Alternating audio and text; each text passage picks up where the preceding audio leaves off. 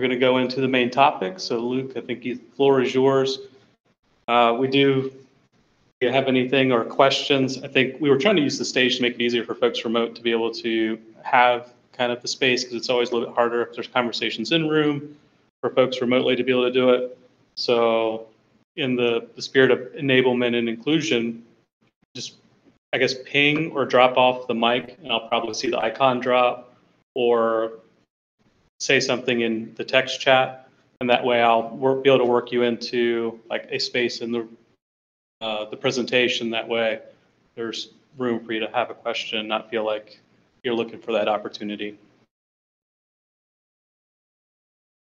Thanks, Eric. And for everyone remote, this is Luke Tech. I'll be talking about travel security. This is, I wouldn't say near and dear to my heart, but it's based on an incident that occurred, and I started talking to some folks about it, and they encouraged me to have a talk about this, and here we are. I do ask Eric to ping me in case there's a question. My speaking style is normally to pause during the talk to take a sip and give someone else an opportunity to key up and ask a question. So we'll do that, and then we'll have some Q&A at the end. Also, Eric, poke me if I start to ramble, because I did my best to prepare for this. I put in maybe 300 hours of prep time to make sure that this talk was on point and informative. So as we spoke, sorry, did you have something? I was going to say, is it like 300 divided by pi? Yeah, what base is that? I want to say I put in some decent time. I'm not winging it, so I definitely went through this. As I went through the intro, I'm a penetration tester by trade, a father and husband outside of work. I'm a recovering perfectionist, and I'm really happy with the setup of our projector, except that it's leaking off the sides of the screen we have here, and I'm just truly upset about this, but hopefully I'll get over it. And I'm really passionate about security, and I want to share it with whoever wants to listen to it, and that's one of the drivers of having this talk. I was so passionate about an incident that occurred that I couldn't just sit back and not say anything. It's one of those things that I'm not really an activist, but I just had to say something. And the reason I had to say something is this is a master key to a hotel. This master key opens every guest room door in this hotel. I had this in my possession. That's not the end of the story, though. It's because 40 other guests down the hall that I saw, along with who knows where else in that hotel, also had one of these. We'll get to that in a few minutes. Talking about travel security, I just wanted to mainly touch upon a few points. What to think about when traveling. I travel maybe once a month or so. At the end of the year, around December, a little bit more than that, and I hope to share some wisdom and maybe pick up some tips and tricks from others on making it more safe and more private for all of us. When I use the word security, I imply both security and privacy throughout this talk. Much of the notes that you'll see here are generally keyed for security, but think privacy as well, to a certain extent, as much as possible. And we'll talk about where privacy doesn't exist in parts of security, starting with simply beginning the process of traveling. If you're going to travel by air, there unfortunately is no privacy. You're going to have to give out information, your name, address, and other info, because if you don't, the TSA will not invite you into their facility, known as the airport. So unfortunately, that's one of the things we can't avoid. Other things that may have some private information that I would hope that people assume are the boarding passes that were handed out. Even though most of those boarding passes now are virtual on our phones. If you ever stand in an airport check-in line, I would say 95 to 99% of the people are using their phone as their boarding pass rather than paper, but they still use paper. I had a seat change recently, and they printed me a paper boarding pass, and of course the boarding pass on my app updated within minutes of that. But you'll still see the paper. The reason I bring that paper up is there were some stories back in the day where people were scanning or taking photos of those boarding passes, and they were posting them on social media. Now, I don't think there's too much sensitive information on boarding passes other than maybe your name and flight times. But if you're posting that to social media and sharing that information out, an evildoer could potentially put one and one together and see, hey, you're not at home, and you're not at home during these days. So there's that. You kind of leave your door open, figuratively and literally, at your home if an evildoer or somebody who's up to no good knows that you're traveling. So my recommendation would be to avoid posting that information. We'll get to more of those tips as we progress through this. When you book travel, of course, you have to give out plenty of information, such as your frequent traveler numbers, loyalty program, and such. You bet your dollar that they're collecting that information on you, and they're going to use it to potentially market other products to you, other services. They're going to sell something to you, and they're going to use that information to sell to other marketers. That's something that we unfortunately can't generally protect ourselves from. So I don't have too much info on protecting yourself from that, but just know that you are giving plenty of information out. Not only when you book with a carrier such as a hotel or an airline, but also when you use their website or when you use their apps. Those websites, of course, will collect analytics, drop some cookies on your browser and what have you. Again, this is unfortunately part of the daily grind of traveling.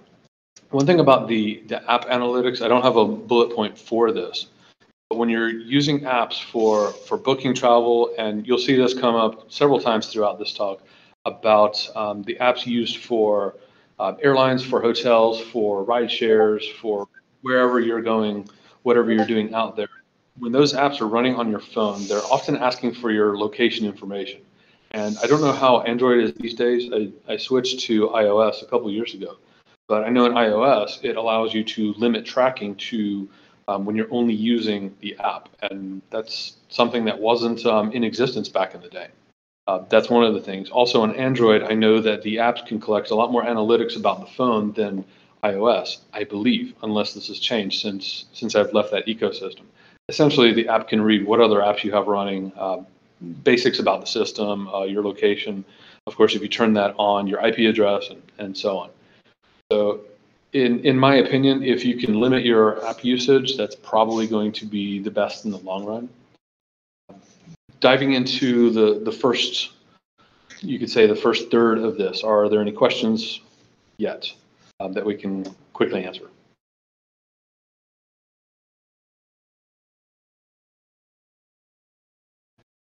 See something happening there. And then in the chat, we just had some folks raise up. Climber posted that Kretz wrote a good article on the private information on boarding passes. So don't just throw it away. And then I posted a link kind of, after the meeting, but Darknet Diaries did an awesome podcast covering, it's called Jet Setters. And it was specifically someone who did just that. And they posted a ticket up on Instagram and went some wild places because of it. Oops. Yep. And yes, thank you, Climber, for the use of your photo of your jet. Appreciate that. So, of course, when you book travel, we all travel first class, I assume, and this is generally what we do. So there's that. In my opinion, a lot of this is opinionated, some of it is fact. I'll try to preface that with what my opinion is and what is fact. My opinion is that physical security at airports is very solid. It's probably one of the few facilities that a civilian, non-military individual ever enter that level of security. That and possibly a maternity ward at a hospital. Those are typically really, really high security. So generally, it's unlikely that your physical safety is going to be harmed in an airport, but you're also in a really crowded area. And in any crowded area, situational awareness is a must. These days, ever since 9/11, anyone off the street can't just walk in and walk out to the terminal area and just watch planes and watch people. Back in the day, they could. When they could, they would look out for opportunities where somebody had left their luggage laying around, they could swoop in and pick it up, or left a laptop laying around. I'm not sure if anybody would want a laptop from the 90s, but there's a possibility. These days, it's much more solid and, in my opinion, better for the average traveler because it's less likely that you're going to have an evildoer just hanging out in the airport who isn't actually traveling themselves. Now, of course, not every traveler is honest and on par with what they should be doing. So that situational awareness is something that I suggest keeping in mind. Just keeping your bags close, your information close. When you have your laptop open and you think you have something secure on screen, use a privacy filter. If you can't use a privacy filter, there's always ways to position yourself in an airport where there isn't somebody behind you, such as with a wall behind you or somewhere facing the crowd rather than facing away from the crowd, just to keep your stuff private. Phones also have security filters if you choose to go that route. Facial recognition is something that we haven't seen much in the news lately. I can confirm one place, and that's Lowe's hardware store that uses facial recognition. When you walk into their stores, they will run you through an algorithm, and they know who you are when you walk in there. Most of the public, I don't think, realizes that. There's a high potential that other large retailers, such as Walmart or Target, will do the same thing. Chances are really, really good that when you're in an airport, they're also doing that. If you've ever been in an airport, it's second to casinos in terms of camera count. They are certainly keeping an eye on things, and normally we think of those cameras as somebody in a control room watching out for these things. Oftentimes, they're only used after the fact. They're simply there recording and collecting that information. So when you walk through an airport, your face is on a camera somewhere, for better or worse. Hopefully, the facial recognition doesn't fail you. And unfortunately, if you happen to be a minority, potentially you're going to be misidentified because the algorithms that run these facial recognition systems are often not tuned to someone who is not white or male, unfortunately. I don't have a better explanation for that other than if you're in the right place at the right time, let's say the wrong place at the wrong time, you might be misrepresented, or you might be asked to step aside and prove your case if one of those systems has unfortunately falsely identified you for something. As far as Wi-Fi and Bluetooth, notice that there's two things to think about. The Wi-Fi and Bluetooth on your device is slightly different than public Wi-Fi that you might connect to. For those who may not be aware, when you connect to a Wi-Fi network and then you disconnect from it, if you told your computer or device to remember that network, it's going to try to look for that beacon or that network all the time, wherever you go. So if at one time you connected to Starbucks and you're sitting in this room, then your phone is still looking for that Starbucks network, or your home network, or that hotel network, or whatever network. And the issue with that could be that those signals are out in the public. Those type of beacon signals are not encrypted. So with the proper equipment, I could sit here and look at everybody's phone to see where they've been. And that could potentially lead to some issues if someone knows where you've been. And knowing where you've been is somewhat easy to connect with a service like Weigel, I think that's how you pronounce it, who generally builds a giant database of all Wi-Fi networks in existence, and you can essentially search for a network name. And if it's very unique, you might find it. And you might find that somebody's phone or device, laptop or tablet, has connected to a questionable wireless network somewhere where they shouldn't have been. And that could be a connection back to somebody's tracked location. So the recommendation when traveling, if at all possible, is to disable Wi-Fi and Bluetooth on your devices unless you are connecting to a network specifically. So if you're just sitting there idle, turn off the Wi-Fi if possible. On mobile devices, on laptops, turn off or disable the remembered networks so that they're not in storage or in memory, and the operating system won't try to constantly connect to those networks. Avoiding public Wi-Fi is pretty obvious. I don't think I want to spend too much time on that, but if you do use Wi-Fi, public Wi-Fi, definitely use a VPN. Know that might be problematic if you try to use a VPN on an aircraft. I've never been too lucky with Wi-Fi on an aircraft. It just seems really flaky and inconsistent. I know that the Starlink just received FCC approval to provide mobile Wi-Fi connectivity. That includes aircraft mobile. So maybe the Wi-Fi situation will improve on aircraft. No matter that, using a VPN when you travel is good practice, and this also extends to hotels. I have a a device called a data blocker. So if you're in this room, you can see it. It looks like a USB stick, and it has a male and female end on both sides. So what this does is it plugs into a charger, such as a charger that you don't own, maybe one at a hotel or an airport, and then you plug your phone into this device along with the cable to charge it. I remember hearing stories way back in the day about rogue chargers. And I don't know if it's really a big deal these days, because I know if I plug my phone into any sort of a computer or other device, it's going to ask for my approval to allow it to connect. So I think the security of mobile devices has increased to the point where these data blockers are probably moot, but I personally don't like to plug into any charger, and if I do, I'll use that device.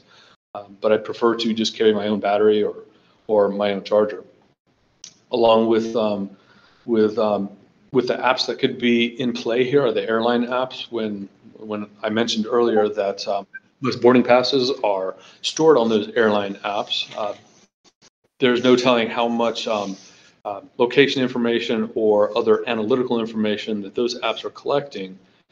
Sometimes you don't know what it's doing in the background. So my recommendation is to enable the location only when you're using the app, and disable background data. So when you close the app, it's really closed, and it isn't trying to connect to services when you're not actively using it. The last point on this page is the AirTag tracking. I personally don't have too much experience with AirTags, but I know that it has quickly become a privacy issue for Apple. I think they handled it as well as they could have, but maybe they jumped the gun on putting these devices out, because there have been plenty of stories so far where plenty of people have been followed by people that shouldn't be following them with these trackers. On the other hand, it could potentially help you find your luggage.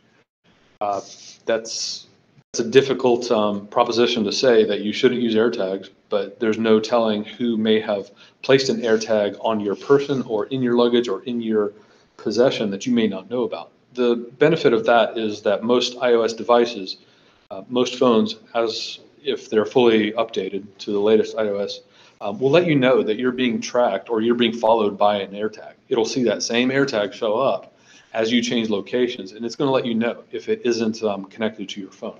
So either somebody is following you with an AirTag on them, or you have an AirTag on yourself. That could help you identify that.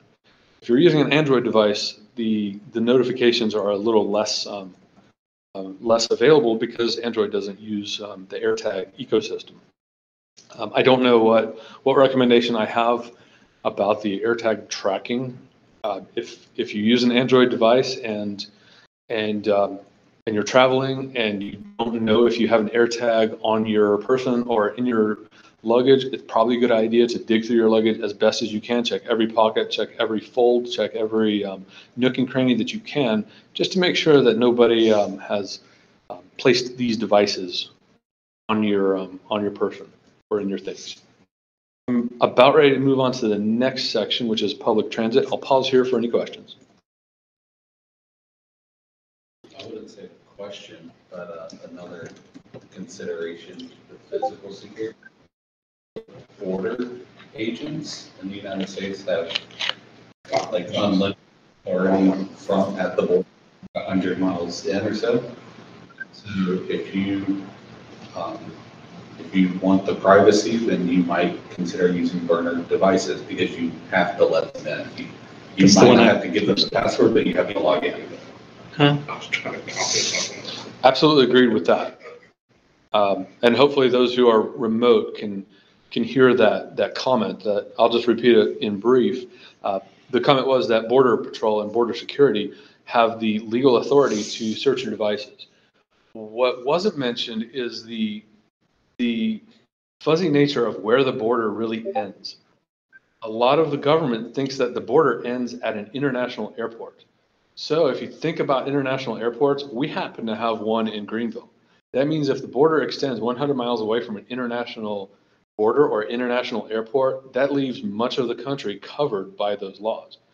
I don't know if there's any legal precedent to border searches, meaning close to international airports. Mainly they've been isolated to physical borders, but that is definitely excuse me, definitely a consideration to travel with a burner device if at all possible. Or if you're going to travel with a device, at least remove or shred your information off of it before you go in case you're stopped and checked. Any other questions? Yeah, not a question, but more of a comment. Sure. So what I've been getting mainly from all that you've been saying is the main point of security is to lessen your impact on, like, lessen your presence digitally. Like, if you're talking about border passes, like, just not border passes, boarding passes, like, just get those in paper. You don't have to put them on your phone. Absolutely. Right? Absolutely. That sort of extends from least privilege. If you don't need it, you yourself don't need to have a device, have an app, have a service running, have anything with you. It's best to avoid it if at all possible. All right, thank you. Anyone else, or should I move on? I'll cover just some stuff that's in the chat. So Pilot mentioned adding Faraday bags to the list. I think there was another comment a little bit further down that not all Faraday bags are created equal. Most of them are created to shield against like EMP, not so much to isolate signals from going in or out. I think we even had someone do a presentation on that and showed a couple bags that did work, that we tested, and it did close all the signals out from the inside out, so the mobile carrier just didn't get through. Nice. I made a comment that kind of off of the vein of your mention that pretty much anyone can monitor and collect data from any of your IT devices. They're always signaling, they're always beaconing. So anyone can choose to collect that data, and what they want to do with that data is up to them. You're actually giving it to them for free. There's nothing private about it. But another area of security, I mean, you're going through the one, I can't always have this thing off, or I can't always have it not beaconing. You can, if you so choose. We have a lot of creative people in this world, and some of those folks have decided to make it somewhat easier to have a device that can spawn, say, 1,000 Wi-Fi access points, just like that, and randomly start circulating them. Just to get hits. Just to kind of make more noise, or to allow it to get more hits. But you can also do the reverse with those devices typically. So I mentioned the D-Psych watch, really based off of Arduino, where you could also do a bunch of clients. And so then those clients are going to seed out false connections. I mean, they're actually going to connect, but the device that's connecting is arbitrary. It's not going to exist for longer than probably 10 seconds. And there's going to be 10,000 of them, and then it's going to rotate and do another 10,000. And all you're really doing is, kind of on the idea of using a physical pass or consolidating into what your traveling scope is. You're just trying to make yourself a smaller dot, like a smaller target. Now, right. I work in the sim space. If someone were to do that and I was collecting said logs, I'd be like, well, that's anomalous, because that's not normal on the creating a whole bunch of nefarious or bogus Wi-Fi clients. If it creates a big enough spike, then you might just draw attention. Just want to point that out. Good points, good points. I think that's our chat. One thing to mention about Pilot's comment about Faraday bags, we like to think that when our devices are off, that they're really off, but that may not really be the case. The newest iPhones and the newest iOS warn you when you update that when you power that phone off, it's still able to connect to the Find My device network. So it's still beaconing out Bluetooth, or at least its Bluetooth MAC address, so that other iOS devices in the area can find it. A foreign solution to a Faraday bag that I realized long ago when I worked in a cell phone store is if you have access to multiple ESD bags, these are the bags that memory sticks come in, hard drives come in, these computer parts, electronic components, things like that. If you layer, say, 5 to 10 layers of those, yeah, it's bulky, but it may cost you nothing, and that will effectively block cell phone signals. Now, I don't know about wireless or Bluetooth. Since there are similar spectrum being used, I don't see why not, because of the type of material those ESD bags are using. So that could be the case. At the end of the day, you have to ask yourself, how much are you willing to give up for that protection? If you're willing to to put your phone in an ESD bag throughout your entire trip, what's the point of bringing that phone? You might as well have brought a burner phone or none at all. Although these days it's really difficult to get around in the world without a phone. So you think about your own threat model like we talked about a few months ago and decide what privacy or what security you're willing to give up to at least be able to travel and get around. I'm going to go ahead and move on to our next subtopic, public transit. This is a funny picture. That's a real job in Japan. That's called a train pusher, where they have to jam people tight into a train to make them all fit. Good times. When using rideshare, a lot of these, not rideshare, when using public transit, and I consider public transit to include buses, subways, you could think of airlines as public transit, sort of. Definitely rideshares are considered public as well. All of these, even though I may not bring it up, I don't have it in my notes, situational awareness is key for everything you do and everywhere you walk through in life. Again, touching on the apps that we use, the rideshare apps. I remember a story back in the day, I think it was dated around 2016, where the Uber app, and this is before Android and iOS cracked down on this, the Uber app could track your location 5 minutes after you stepped out of an Uber vehicle. That was a little troublesome for some people because they thought they were finished with the ride, they thought they were finished with the app, and they thought they were done with that transaction, and yet Uber wasn't quite finished with them. Falling into the wrong hands, that tracking location or that location tracking could have been used by nefarious persons with evil intent. These days, again, the apps can be disabled to track when they're not in use. I kind of wonder if any researchers have really investigated whether that works.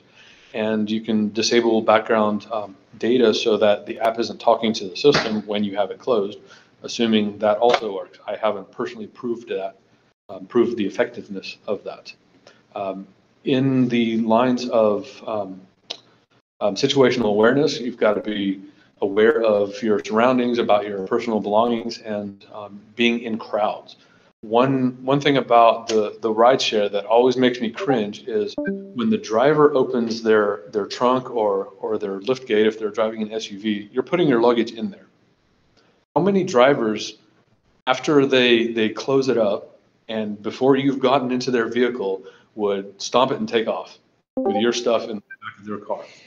Maybe not too many, but I've heard of that situation being a possibility. It's really, really difficult to prevent that unless you have a carry-on size bag and you put it in the back seat with you. Which, if you do travel and if you can pack light and carry on, that's highly recommended. There was an old TV show called The Real Hustle on the BBC. They talked a lot about these scams and frauds that people would commit, and I picked up a lot of that. And unfortunately, it hasn't been on the air for a really long time, so it's really difficult to get a copy of that or to be able to watch those. But if you can find a copy of The Real Hustle, they go through a lot of these things, and I think they talk about these handoff scams with taxis and such. And once you're at your destination, you're obviously going to need a rental car. I mean, I don't know about everybody else, but that's not mine.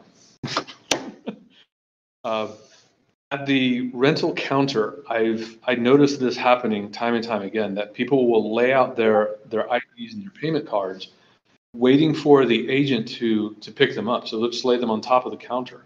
And there's often multiple lines on one counter, so you have your ID and your payment info sitting out there waiting for somebody to read or to look over. They might see where you're from. They might see where you're headed if you're heading home.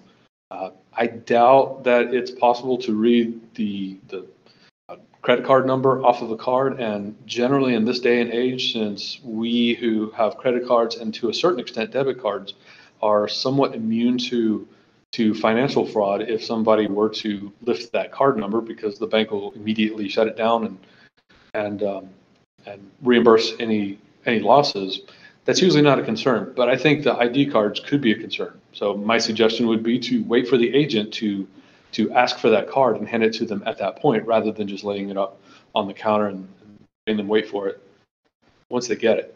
Something about rental cars, not necessarily for security or privacy, but maybe for your own well-being, is a quick walk around of that. For the July. Sorry, go ahead.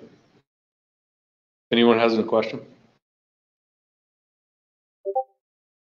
All right, no problem. So fire up your cell phone and take a quick walk around video if you find any dings or scratches or dents. These will potentially inevitably come back to bite you when you return that car. And I kind of wonder, if a car has had a dent and 10 people haven't noticed it, 10 different renters, how many different times was that rental company able to charge those 10 people that same fee for a dent or scratch or whatever? Taking that video can certainly save you quite a bit of headache.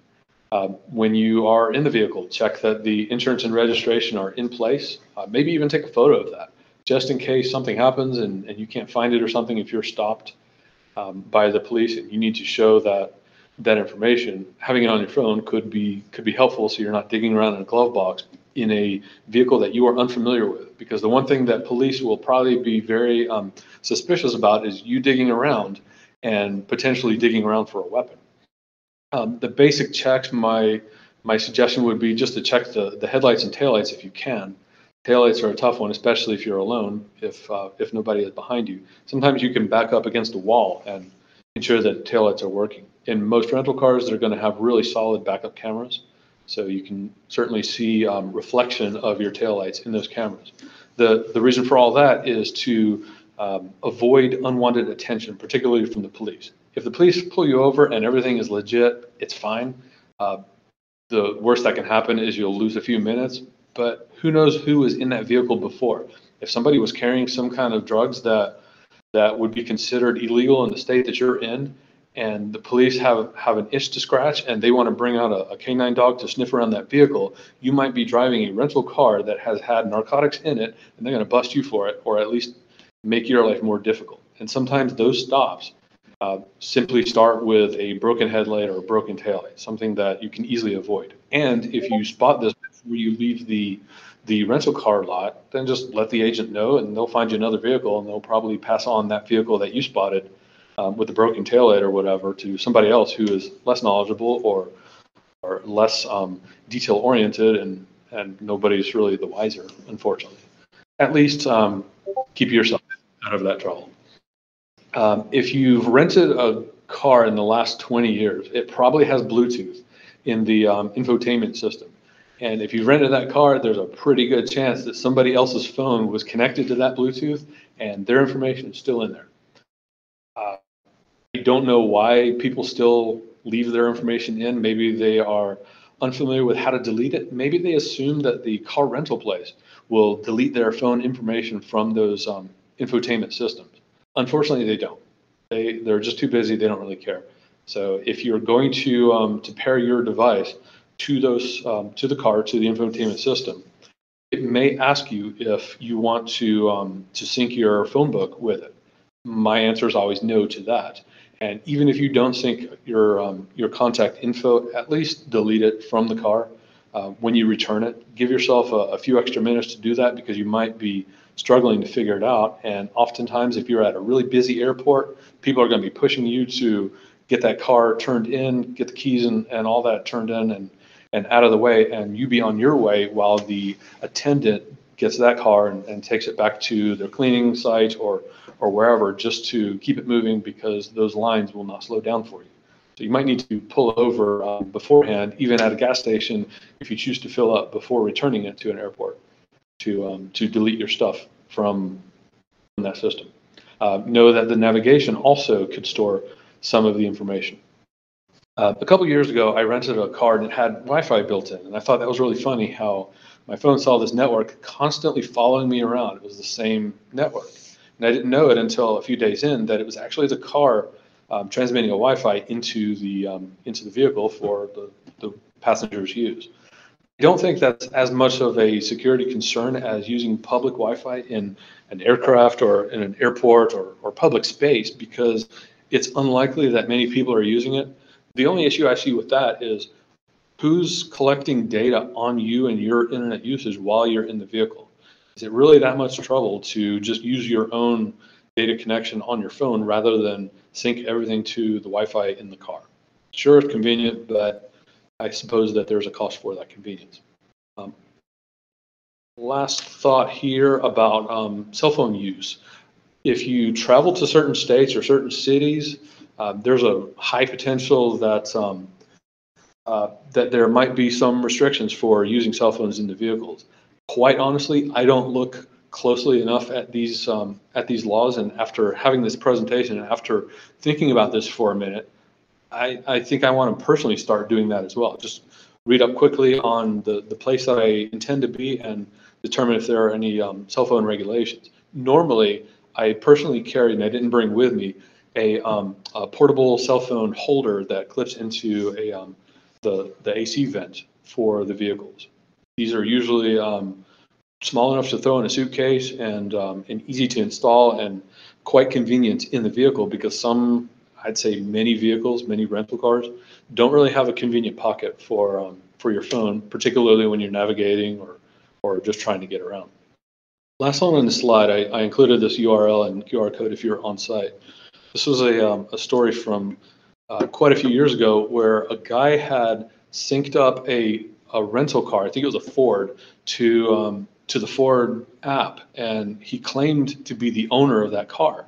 So he had full control of that car. He could start and stop the engine. He could lock and unlock it remotely 5 months after he rented it. Now, I could see a slight problem here that if I'm renting that car 5 months after this dude did, and he's locking and unlocking the doors or finding the location of that car or potentially starting the engine if that car happens to be in an enclosed space like a garage, that could lead to some bad news. I don't know of a countermeasure for this other than looking through the manual of the car and disabling its Wi-Fi connectivity or disabling that connectivity to the app in some way. The end of that story, I think, ended in much of a whimper that the rental company simply didn't care. They just said, you know, what are we supposed to do? We can't check every single car and every single user and every single app. And this is something that may make bigger news, especially if something goes really, really badly with these vehicle owner apps. I just certainly hope that we are all lucky enough that when we do rent a car, that nobody else 5 months ago has linked that car to their app. I'll pause here for any questions. This is more a comment about the built-in Wi-Fi. The other thing to consider is that depending on the car, even if it's just kind of a luxury that the rental company gives you, a lot of times it is a subscription service, so that's just more information that you're feeding to these companies. Are you saying in exchange for your information, you get some free Wi-Fi? Yes. Nice. Nice. I suppose when you're when you are the customer, I totally lost it. I think it was a comment about Facebook and social media where the user is really not the customer. It's the advertiser that's the customer. And when you're using that Wi-Fi, you are essentially the data feeding the customer, and the customer being whoever owns it maybe. So that's a great point. I'd never thought about that. And I figured that the rental company was just doing it for the goodness of their customers because they're just kind. But I suppose that's not the case. Anyone else? He said if pulled over by police and you were paranoid like me, turn your phone off and wipe the prints off the screen and easy dusting. They can predict your 46-digit code. Can't legally ask you to unlock your phone off in most U.S. jurisdictions. I agree with all that. The face unlock is nice on the iOS. One clarification to his comment, and just to make sure everyone remote or here heard that, is that police can't ask you to unlock your phone. Actually, they can.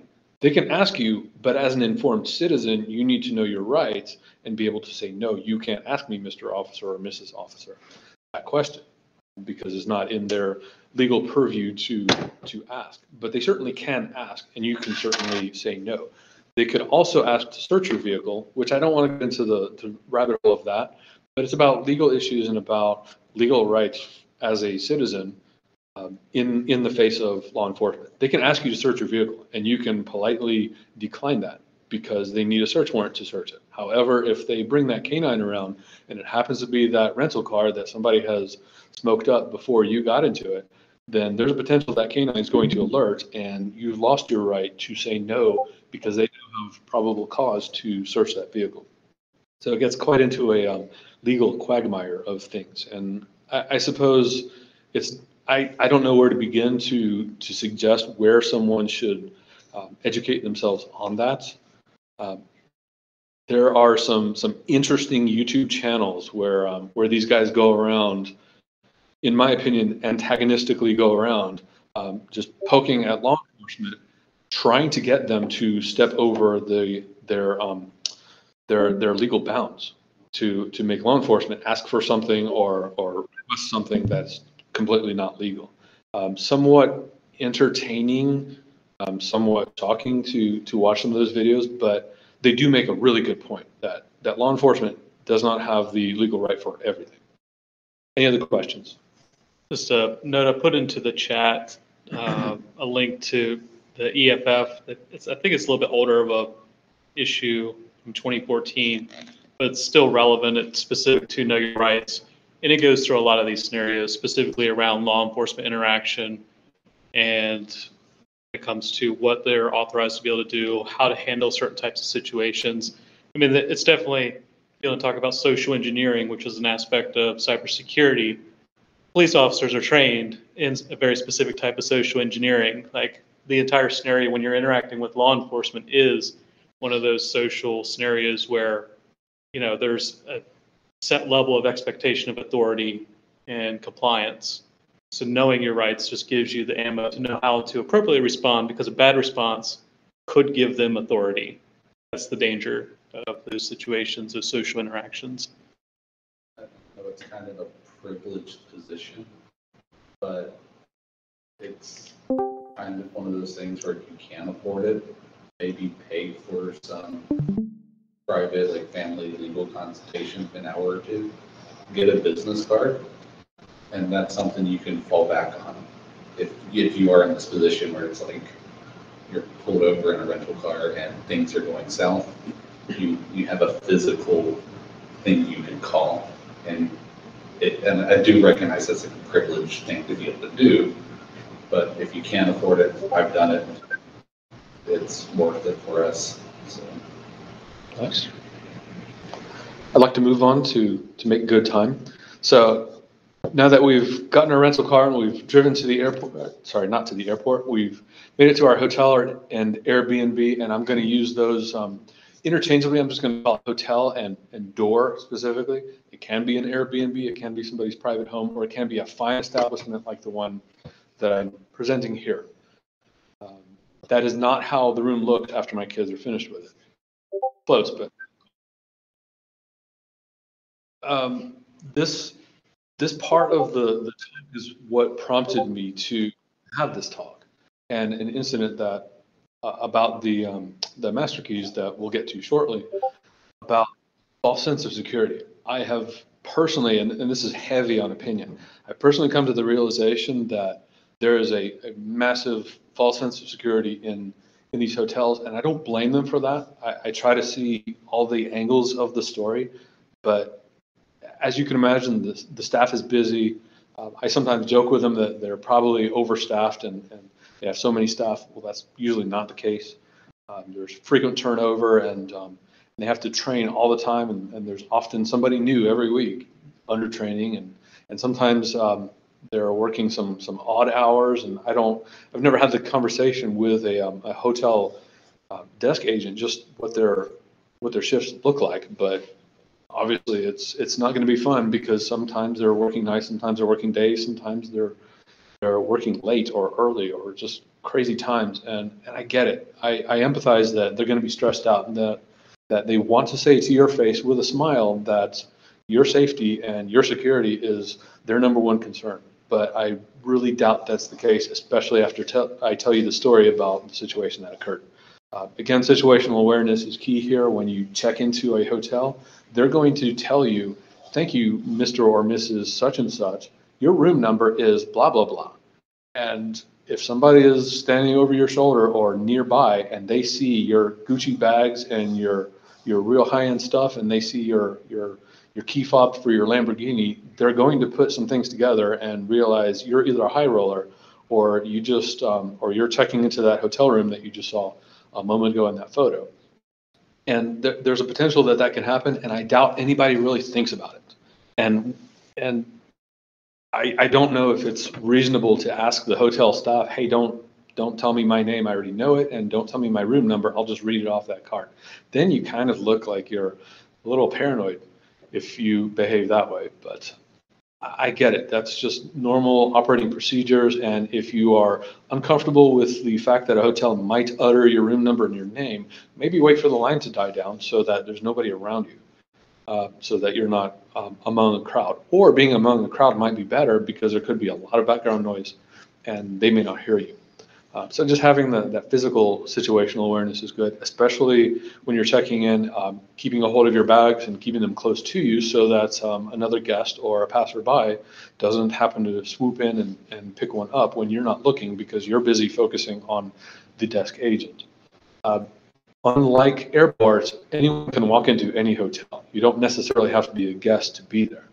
I won't tell you that story of when I walked into an Embassy Suites in where was it? San Francisco to pick up breakfast, but I wasn't staying there.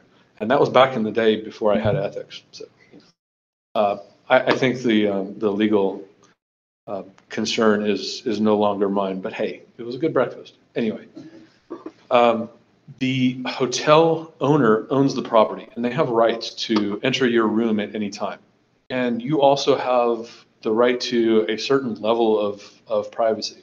The problem is, unlike, say, airlines have really, really strict federally mandated rules that they have to follow. I think it's called contract of carriage. That's the word I'm thinking of, where these things are written and you know it, and you can look up these contracts on the airline websites. Unfortunately, hotels aren't really bound to that. And it's almost like a handshake agreement where you're just hopeful that they're handling their security well enough that you're going to be safe in their hotel. And they want to protect their property and their guests, obviously. I think a big incident occurred in Las Vegas, the shooting, which caused a major increase in hotel security that for example, if you had a do not disturb sign on your door for a certain number of days, they're going to come in. Of course, they're going to knock and attempt to get your attention. But if you haven't opened a door and if you've had that tag on your door for a while, they're going to come in and check out your room just to make sure nothing's suspicious. And I certainly don't doubt that could happen at any location these days. When you check into a hotel, until recently, I didn't know this, but obviously they're going to store your registration info. I guess I did know that one. But I didn't know that they were going to share it, potentially with law enforcement or potentially with other groups. And that's probably part of the privacy policy, particularly the area of the policy that says share it with other agencies or other groups as necessary by law, something like that. So unfortunately, we lose some control over the information that we share with the hotels. And I won't dwell on it for too long, but the apps will, of course, become essentially tracking devices. And sadly, the apps, well, for better or worse, I guess it's certainly a convenience thing, but the apps now act as door keys. So you can open your door, unlock your door with an app rather than a physical key. So for better or worse, the protocol that's in use there and the fact that you're carrying your key around on a digital device being a little easier to lose, in my opinion, than a physical device might be concerning. So whenever I travel, I try to avoid using the app, and I will suggest using a physical key rather than the app. Moving on to some additional thoughts about hotels and Airbnbs in general is something that's been in the news over a couple of years is the fact that hidden cameras are being placed there. Airbnbs probably more so than hotels, but I suppose I should have written hidden surveillance devices rather than just cameras, because this can, of course, extend to audio surveillance as well. I personally do a quick sweep of the room just to make sure everything doesn't look out of place, make sure strange covers aren't where they should be, make sure lights look pretty normal, make sure the vent louvers in the room don't look like they've been ripped off and then just kind of put back together real loose, and just an overall view of the hotel. I don't want to call myself paranoid. There's a potential that somebody was surveilled in that room at one time and that stuff might be left over in there, or you might yourself be a target of surveillance. Just conjecture, I hear that this is a common thing in China, that they will set you up in a hotel room and put you in a specific spot because they want to know who you're talking to, what you're doing, what you're talking about, and use that as espionage or otherwise. Again, that's my opinion and hasn't really happened to me, or I haven't been able to prove it. The evil maid attack, for those who don't know, is the ability of housekeeping to come into your room and potentially mess with your electronic devices, potentially plant malware or change up the firmware on any system that you may have. The easy solution for that is to not leave your electronic devices in your room, and we'll get to the pros and cons of doing that, and or lock down the devices as well as you can. So if you are traveling with a laptop, ensure that it has a BYoS password on it, so it will ask for a password upon boot up. Ensure that when you leave that laptop in a room, don't put it in standby or hibernate, rather shut it down so that it's forced to go through the entire boot up process. I don't know who will leave their phone in their room if they leave. I do travel with a tablet, so essentially that needs to be powered off as well, just so that, and it's an iOS device, an Apple device, so that when it comes up, it forces you for the numeric key pin rather than just the Face ID.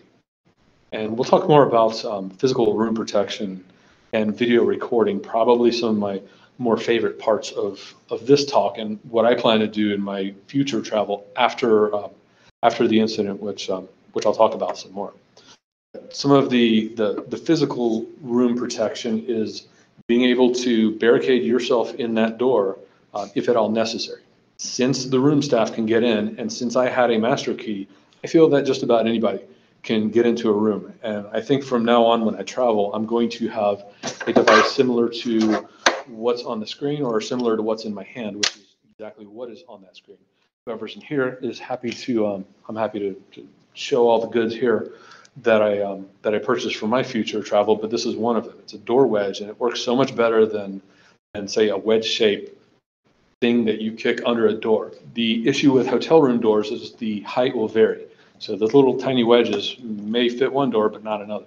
This one I like because it can really strongly be wedged into the floor, and it has a kind of like a rubber surface on that tall surface, and almost what feels like sandpaper or grip tape on the bottom, and it will really grab hold of that door really well.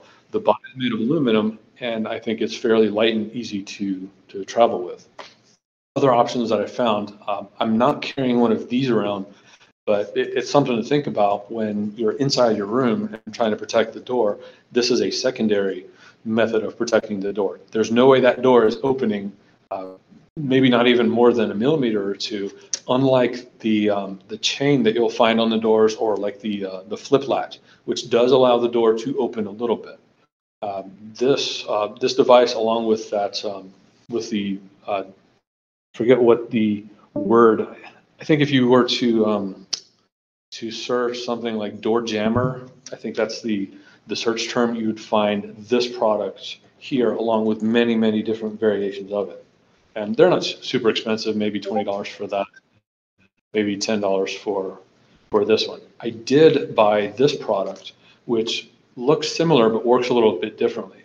And it took me a while to study just how this thing would work. But I think what it's made to do is jam the deadbolt, so that the deadbolt is so tight that if you're on a hotel room, they're often using electronic locks. The small motor inside that electronic lock is probably not going to be able to pull very much if that deadbolt is jammed. So if you can install this on your door and tighten it down to the point where that deadbolt won't release from the striker plate, that anybody on the outside trying to swipe a card, it simply won't be able to move the bolt because everything is so tight. But of course, you're not going to be staying in your hotel room the whole time. You have to leave sometime, assuming. So some of the things that you can do if you can't take these things with you is hide it. I have found some really interesting hiding places in hotel rooms. The last hotel room I stayed in, I left my laptop wedged on top of the microwave where the piece of furniture held the microwave. It had just enough space where an average adult couldn't see that angle and would not have seen where the laptop was sneakily placed. Another spot I found is above the plumbing near the sink. If you're comfortable leaving electronic devices that close to water, sometimes the plumbing is situated in such a way where you can just set it on top, and few, in my opinion, few evildoers would look there. And I stayed at one other place where under the sink there was some framing left exposed, so I could easily just lay something on top of that framing, but it's completely out of sight. So I'd suggest getting creative. I don't think putting a laptop or tablet underneath the mattress is very creative. I would think that that's probably one of the first places that an evildoer would go if they got into your room. My opinion on room safes is very low. Essentially, I can only imagine that that hotel staff have to unlock those things all the time. And if you lock something in there and obviously if you forget that code, they're going to bail you out, then it's not very safe because who knows, somebody can go down to the front office, claim it's you because they overheard you checking in. They already know your name and your room number, and they can simply say, oh, I forgot my key in my room. My name is such and such. My room is such and such. The front desk agent, since they're so busy and overworked, they don't even think twice to check your ID. So they're going to give you a room key to that room, and you just walk in there. And if you know how to bypass some of those safes, which are physically not very safe, they're going to be able to get into your stuff. They're also getting into your door, which we'll talk about in a few minutes. I guess some of the higher service, higher level chains will offer some kind of a concierge, or the front desk staff will be used to holding valuable things. I would probably not expect a run-of-the-mill place like a Marriott Courtyard or such to have that kind of service. I don't think they even want to take the liability of holding your things. And that leads you to thinking about the pros and cons in your own threat model about whether you should take those valuables with you. I know in my own company, there's some travel guidelines, and it always says every single time, never leave valuables in your car, in your rental car. If you have to, put them in the trunk, fine, but otherwise never leave them. Last time I traveled, I did keep a tablet with me in the rental car, and I found a really interesting hiding place for it under one of the mats. So obviously it's out of sight, and if somebody even like rummaged around through the car, I don't think they would be able to look under a mat. That's just my my sensibility to think like a criminal. If I were to look through a car for some quick grab and go kind of things, I probably wouldn't look under a mat for a news tablet. But your mileage may vary. I guess a last option would be bring your own security, and that's could be troublesome because I don't know. I mean, safes are usually pretty easy to carry, and you can have your own team of bodyguards, but it's unlikely that you're going to be a high roller like others in this room who can hire their personal bodyguards and such.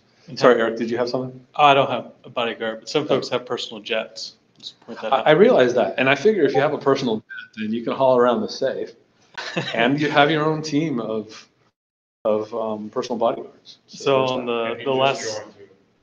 what's that? He just- That's right. Now we know everything. So on the last one, if we want to go back one, so this one actually, it's one of those ways that you can tell if someone has been in your things without doing, it's on the get creative side. And I learned this one from my father, who was a cop. And I don't know if this was a cop thing or this was just a him thing, probably just a him thing. But he could know if you, like, the bedroom, like that was an off-limits place. So as a kid, of course, you always go to the places you're not supposed to go to, especially around like before Christmas time. Absolutely. So his tactic that I learned over the years was even just the lay of a carpet. You know, like when he left it, he would know, you know, like if it's one of the softer ones, then he'll know how it was when he left. Absolutely. Or a dresser drawer, have a specific angle popped out, or have a small attribute. It could be a little handle on something. If you have it at a specific degree and you always leave it at that specific degree, well, then when you come back to it and it's not at that specific degree, then you know someone's been in here. So even if nothing's missing and nothing's been moved around, you can create your own tells. If you look at it digitally, think of it like, what is the trap, or not the trap, the honeypot. So you're creating your own honeypot, but you're creating a honeypot in the physical space. So it's the same, if anything, it's the OG honeypot. Brilliant. I just want to bring that into there. And that can extend to taking a photo of the placement of everything in your room. If somebody comes in there, will they be diligent enough to put everything back exactly as they saw? Especially if you can pile some things up. If you put your laptop underneath something else, underneath something else, underneath something else, if it looks valuable and they're going to mess with it, will they be able to stack those things back up for you to be able to see if anybody got in there? I can't think of a way to, from the outside, arm your door to allow yourself to know that somebody opened it. Tape. But perhaps, but then how will you know? Unless you know where you position the tape and it's so invisible that nobody else would know. But then what if it comes loose on its own because the door frame was dirty or the paint just didn't stick very well? There's a lot of variables. Any policy like a hotel or something.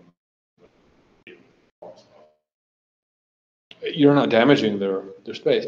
Even with this door wedge, I'm not trying to damage the door. If somebody kicks the door in, they're going to damage the door because of something that I placed there, but I didn't cause that damage.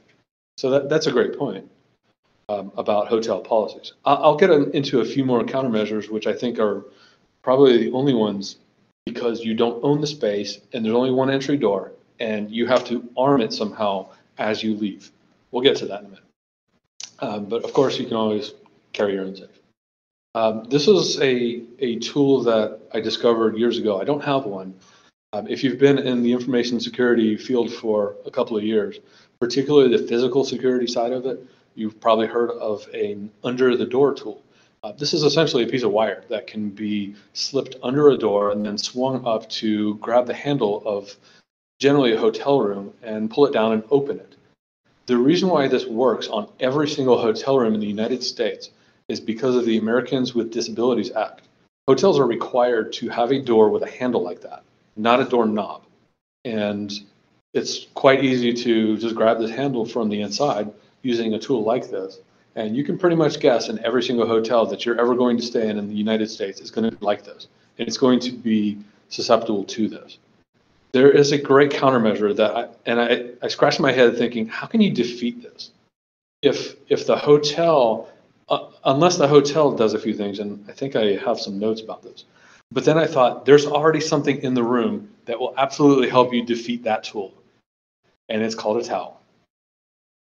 See, my mind went, I'm going to 3D print a sheet. That's exactly what I thought. I'm like, I'm going to pack a 3D printed sheet Yeah. that's going to be probably wrapped up in a towel just like that to make sure it doesn't break in my bag. Answer than what I was thinking more shove a bunch of paper under the door.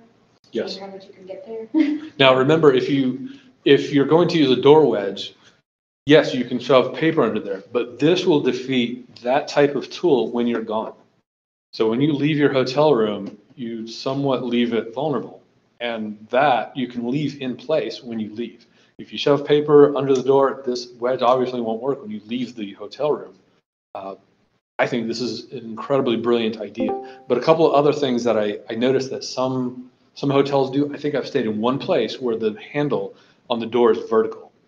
I thought, this is the strangest place I've ever been in. Who would ever put a vertical door handle? At the time, I didn't realize that it could be very, very useful for this. And as Eric mentioned, and I haven't seen this in person, but I think I've seen it on some YouTube video. Deviant Olaf is and his last name is not spelled with an F, it's spelled with an M, but Deviant Olaf does a lot of physical security videos like this, and he gets really in deep about these type of tools and how to defeat how to defeat physical security. Really cool stuff. I highly recommend it. But he's showing a picture on one of those, one of his videos where there's a plastic, just a low-cost plastic flange around the door handle that would prevent that under the door tool from reaching inside that door handle, yet it would still comply with the ADA requirements. I've never in my travels seen a plastic flange around a door, but I've of course seen the vertical door handle once. So when you leave your room, I thought, and I've heard about this over the years. I haven't tried it yet, but I'm going to on my next travels. There are 2 apps that I found, and possibly a third that may work. These apps let you take a burner phone, something old that you can leave in the hotel room, and it essentially acts as a like a blink camera if you have, or other home security camera that sends you a notification when there's been some motion. So you essentially set this camera up, viewing the door, and if that door opens while you're gone, then it should send you a notification to your phone, assuming that you've connected that phone to the hotel Wi-Fi. Whether you use VPN or not, that's up to you. But that hotel Wi-Fi allows that back channel communication so that you'll know either instantly or on a recording on that device whether that's worked. This app in particular is for both iOS and Android. Again, I haven't used it yet. I haven't tested just how well this works. And there's another app, this one called Haven, which is only for Google Play Store. My apologies about some of these, some of the URL being clipped on the bottom. But if you look for Haven app, it's called Haven app, not My Haven. My Haven is different on the Android store, but Haven app does the same thing. This had some sort of ties back to Edward Snowden. I think he worked with some group on boosting up hotel room security because I think he was living out of hotels for a while, and he needed to increase his own operational security. So there's this app just for Android, but I think the reviews are pretty rough on this. So if I'm going to try one, I'm going to try Alfred first, and see how well that works. But go ahead. Sorry. Pose a question to you. So that one definitely has roots in open source. You can just kind of tell. So quick Google here. Yeah, there's a GitHub project on it. I'm curious on the Alfred one because their website's a whole lot more polished. They have a little bit more of a business aesthetic to it. But yet I don't see anything for sale. So it always makes me wonder, like, you don't do anything in life for free unless it's, like a purely, even open source projects can be monetized. But here I'm looking at this, I'm like, well, there's probably a hook in there somewhere where they're gaining something, kind of like the car with the Wi-Fi. So I'm curious about Alfred in that way. That's a great point. I'd like to answer that question. All I can say on the iOS App Store is I haven't downloaded it yet, but when you browse it, when you search for it, it says in-app purchases. So I know that there's a monetization feature of some sort. A lot of these apps offer a trial and either subscription or buy it after you've tried it. Either for $5 or $100 a year or something. Hopefully something reasonable. I haven't dug into this, so I don't know about the cost of that. Since this Haven app was Snowden backed, I think it is open source as you suggest, and there may not be a cost for it.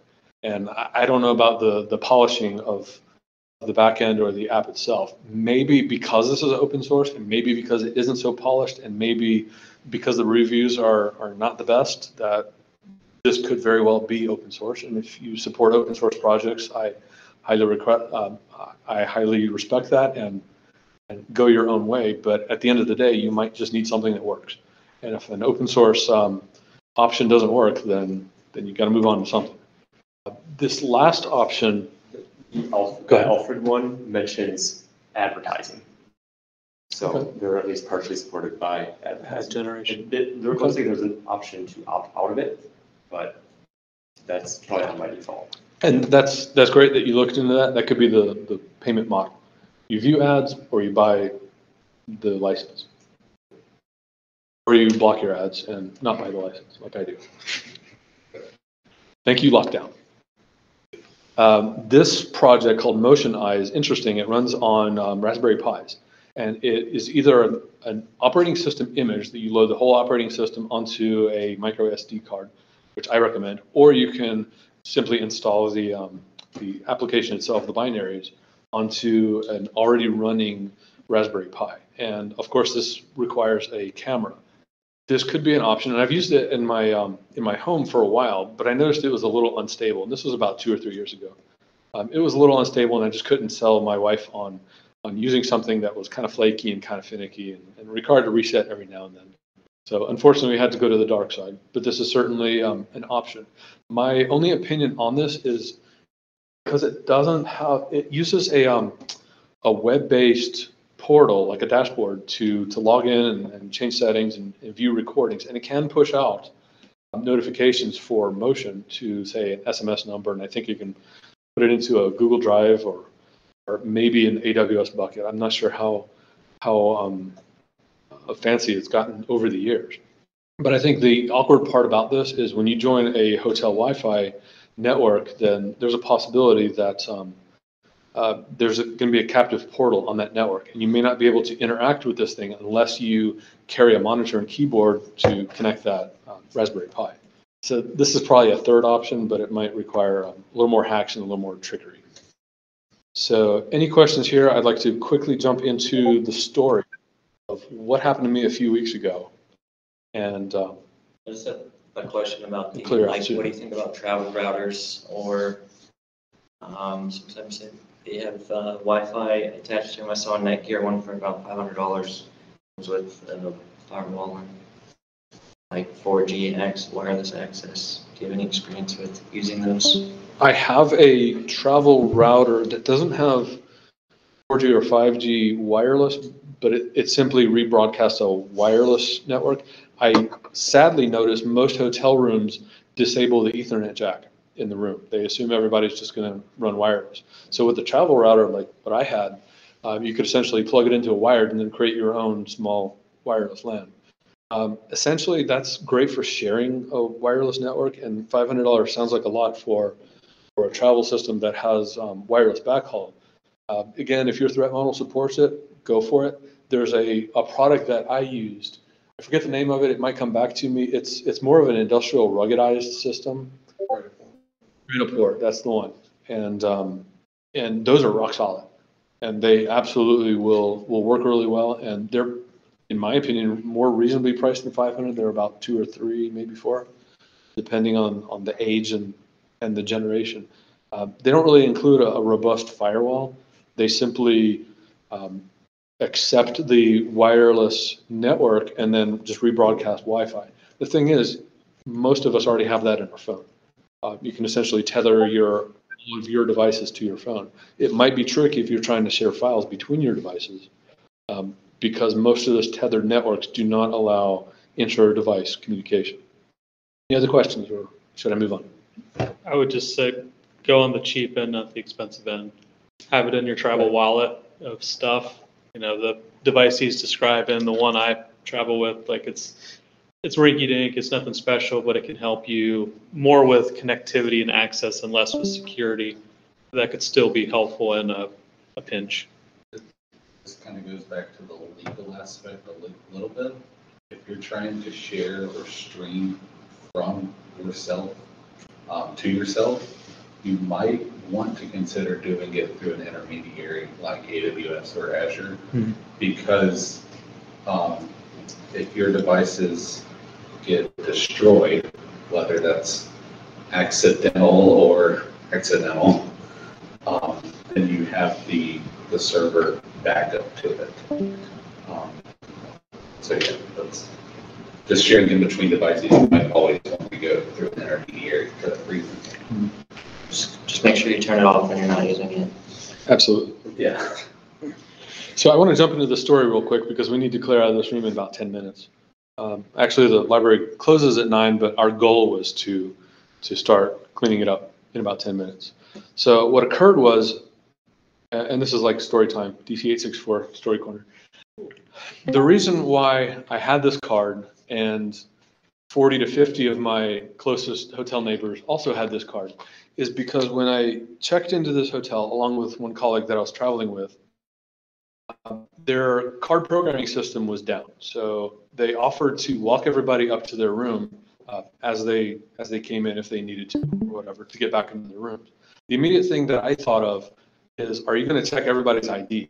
when you do that. And of course, going back to the busy staff and overworked front desk agents, you know, it's hard to tell whether they're going to ask for ID. I'm going to start digging a little deeper about whether hotels will honor that request to put it on your file, must ask for ID each time somebody asks for a key card.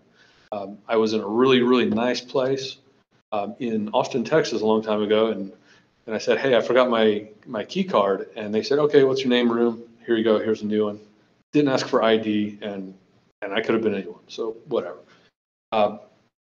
This hotel in particular, their card programming system was down, and this was Sunday when my colleague and I showed up. So I thought, fine, that's great. You know, we'll make do, and we'll talk to you guys each time we walk in. So that was fine and great. At 11:30, I'm dead asleep until the fire alarm goes off, and it's going off for a good 5 minutes or so. And I figure I need to be a good citizen and just leave that room, because it's probably not the best idea for me to stay here. And I realized, had I left that room, or when I do leave that room, it's going to be a challenge to get back in, because there's probably going to be 100 other people trying to get back into their rooms, and it's going to be tough. So I grab my ID so I can physically identify who I am, that I'm in that room, to the hotel agent. So all seemed good for me at the moment. And again, this is 11:30 p.m. Central Time, so 12:30 p.m. Eastern Time, and I'm not a night person, so I was quite out of it and not sharp in the mind at all. So I walk down to the lobby. By the time I get down there, the fire alarm is stopped, and the fire department is coming in. So they're checking out the scene, and they're going through the building. It takes them minutes to finish that. All is safe, and they say everybody can go back to their rooms. So the desk agent starts walking large groups back to the room. She said, just head to your room and we'll open the door for you. So my colleague and I are on the third floor. We're across the hall from each other, but not exactly directly across from each other. We're sort of angled across. So I'm standing in front of his room, in front of somebody else's room, across from his room, not in front of my room. The desk agent first comes by, tries her employee key, exactly what you see here, and it doesn't open any door. It doesn't open the first two doors that she tries. Mine and his were the first two. So she says, hold tight, I'll be right back. She comes back really fast, within 2 or 3 minutes, and we're on the third floor. And when she comes back, she has a large stack of these cards, and they're in the envelopes that they normally give you. The envelopes don't have a room number written on them. They're just blank. I can't imagine how many that stack is. Her hand is stretched out holding these things. I'm guessing 40, maybe 30. There's probably at least 20 people standing in the third floor hallway waiting to get back into her rooms. She starts handing these out. And I quickly ask her, I'm not standing in front of my door. This is not my room. How do you know? How do you know that this key card you just gave me is going to open my door? And she says, don't worry about it. It's At that moment, I knew what was happening. So I say to my colleague, hey, I'm going to try to open your door. Can you try to open my door? We both open each other's doors. And then I can open my door, and he can open his door with his key. So it wasn't like the first swipe of that key was a sticky type of connection where it would only open the first door that it opens. So we realized the gravity of the situation. I, in hindsight, regret stopping her from handing out any more of those the moment I realized that, because of the time and because of my bleary-eyed, dull-brained moment that it was. So the next morning, I walked down to the front desk, and surprisingly, I got to sleep really quickly, considering the massive security incident that just occurred. I walked down to the front desk and I asked him, hey, is your key card system fixed? He said, no, it should be fixed today. So knowing that the room was slightly compromised, I didn't leave anything valuable in there. We leave and go to work. Come back that afternoon, and I say to the lady at the front desk, the same one who checked us in the night before, hey, is your key card system fixed? And she says, yeah, we'll get you set up real quick, ready to go. So I take out this card that's on screen right now. I say, okay, well, we were given these cards last night. And she says, where did you get that? In the tone of voice that you would imagine somebody who is terrified and freaked out of the situation that they are they are now witnessing. I said, oh, the lady last night gave them to us just after the fire alarm. She must have handed out maybe 50 of these or 40 or whatever. And she's just mortified at that moment. And I say, so this doesn't sound like a good situation. And she immediately jumps on the phone with her manager, who was not a very nice person to me, particularly when I spoke to him on the phone. But I don't want to get into that one. I speak to my colleague for a minute and I say, this place is completely compromised. I don't think we can stay here. I would not feel safe personally, and I would absolutely not feel safe if my family was here. Because now we have a known number of people who are potentially able to wander around and open every door. She finished up her phone call with the manager, and she said, so this explains why we've gotten so many calls today about random people walking into other people's rooms. I said, yep, that's probably why you're getting those calls. At that point, my colleague and I were already mentally prepared to pack up our things and go somewhere else. We brought up that fact that we said, we don't trust the security of this location anymore. We need to find other accommodations. What can you do? She gets back on the phone, sets us up with a location nearby. That went really well. Packing up the rooms and unpacking rooms went really well. Until I had a phone call with the manager, who I thought was the general manager. It turns out, well, the story continues and the rabbit hole goes so much deeper than this. Essentially, I tell him the story, what I just said here. And I think everyone in this room immediately captured the gravity of this situation about me holding this card for one, and about 40 others holding this card. The manager says, don't worry, they don't know that's a master key. And throughout all my story, it's like he was absolutely, totally nonchalant about the whole situation. He completely discounted the fact that his entire property's security is fully compromised. There's zero security at that place. And not just guest rooms, but offices, private meeting rooms, potentially his, I'll just say it was a he, potentially his office, potentially rooms that they store cash in. I don't know if hotels really store cash these days. Hotel rooms where they keep stacks of master keys potentially, or rooms that that store customer information, which related to this, Marriott had another breach where somebody was able to social engineer a front desk agent to let them have access to their computer for 6 hours. Seems reasonable. So anyway, this manager guy was totally on the side of the hotel. They followed every protocol they had, and I more than once, multiple times, repeated the fact that where in your protocol is it okay to hand guests master keys? It'll open every room. He says, everything in the protocol was followed to a T. I don't see a problem with this. So he got aggravated with me and then decided to hang up. The story that is unrelated to this continues, and I'm still working through Marriott's customer service. I got some really good contacts and a lot of understanding people. And everyone I've talked to, including, I suppose, everyone in this group, is fully understanding of the gravity of this, and he was not. And it's just really, really interesting how that's going to play out. The moral of that story is I've realized that hotel security is unfortunately a veil of pretend. I can't think of really strong words to say that when you travel, you are at the whims of hotels, and there's a really, really good chance that they will follow what they think are good protocols and they're not, or they make you think that you're secure and you're probably really not. And unfortunately, it's up to us to be aware of these situations, and that whole situation prompted me to do some investigating and to present this information to you and my thoughts and how to hope to keep others out of situations like this. If you do find yourself in a situation like this, I hope you promptly leave that hotel, because there's a potential that your things could be compromised or your family could be compromised. And there's also potential that this is happening at more than one hotel right now, this very minute, and guests don't know it.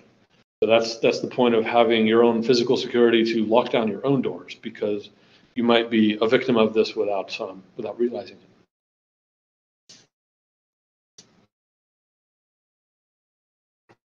Now a question but an add-on. It's like 2 weeks ago, me and wife, vacation, hotel room, just imagine that. So there, the key card was an app, because this is where you replace everything. So you push the button and it opens it up, and it was designed in such a way that I need to be standing outside the door. So it's got some near field, goodness going on to make sure that I can't be out of the building and unlock that door. Now, me being, like, oh, the door is right down this hallway. I'm going to get the app open. I'm going to put the phone in my hand. I'm nowhere near that door yet, but I'm going to get myself ready because I want to make sure I can hit that button when it's time. And I noticed that as I passed each door, that little icon that wasn't green became green, not green, green, not green. At every door. At every door. Could you open other doors? No, it was going to open my door. So their check to see if you were outside your door wasn't a check to see if you were outside your door. It was a check to see if you were outside of one of their doors. So I could have been anywhere in there. I got into the room. My wife was like, "Did you hear the door click?" I was like, "Yeah, that was me when I was down the hall. I had to open it again because it closed again by the time or it locked again by the time I got to it." So now my phone, of course, is not talking to any private resource inside that hotel. It's clearly talking to something, in AWS or GCP or Azure. And then there's, an exchange going on there through their intranet back into that hotel to that door. So in reality, all you would really need is, a hacker, nefarious or not, can open any door if they get into that right information system. And their one check to see if you're outside their door could be a pretty simple bypass because it wasn't really trying any type of unique IDs. There was nothing special about it. If anything, it's just an if-else statement. If signal present, yes. If not, no. At least that's what it appeared to be. An excellent point, and if somebody wants to tackle it, potentially a great talk about the security of those apps and how they can open doors and potentially even for residential use, those type of proximity locks. So I've been gathering that. So the whole point of security is realizing that not everyone is your friend. It's not paranoia. It's preparation.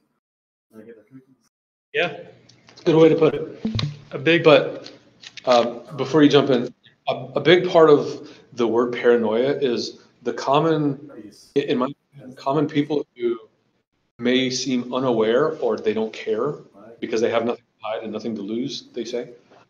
They're the ones who would call somebody who is aware paranoid, simply because it's an easy label and an easy name. I don't let that slow me personally, but the paranoia, I think, is the common label. And the Black Sabbath album was pretty good. Potential.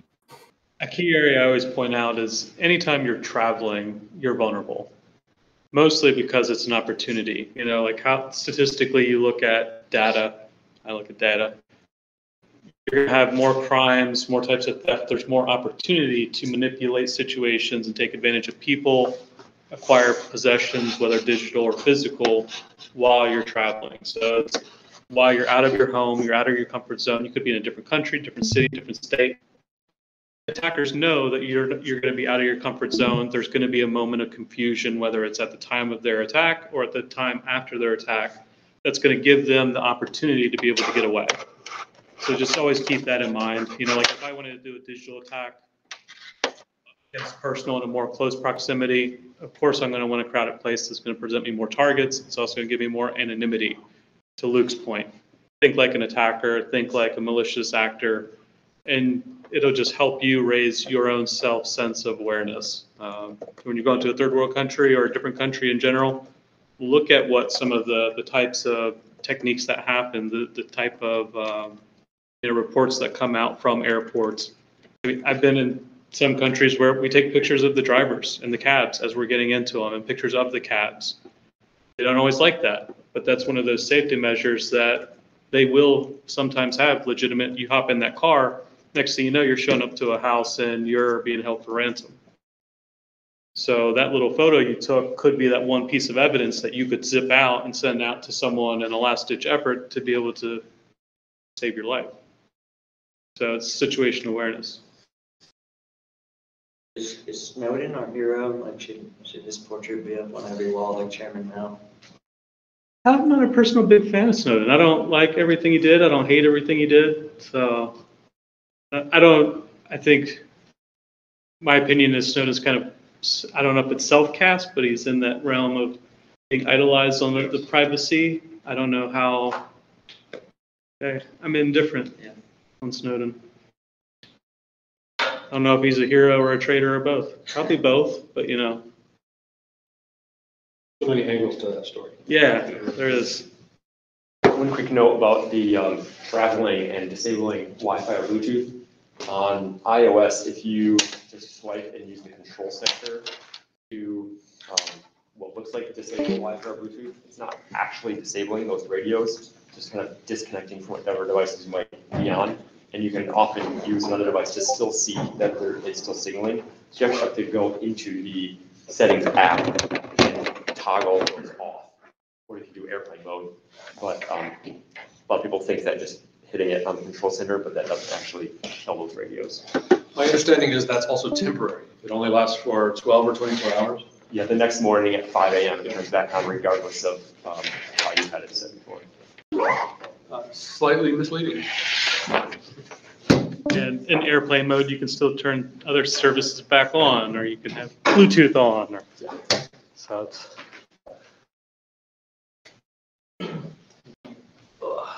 Thank you, Luke. Yeah, man, that was awesome. Thank you, everyone. So we have the XPS claim here. Yeah.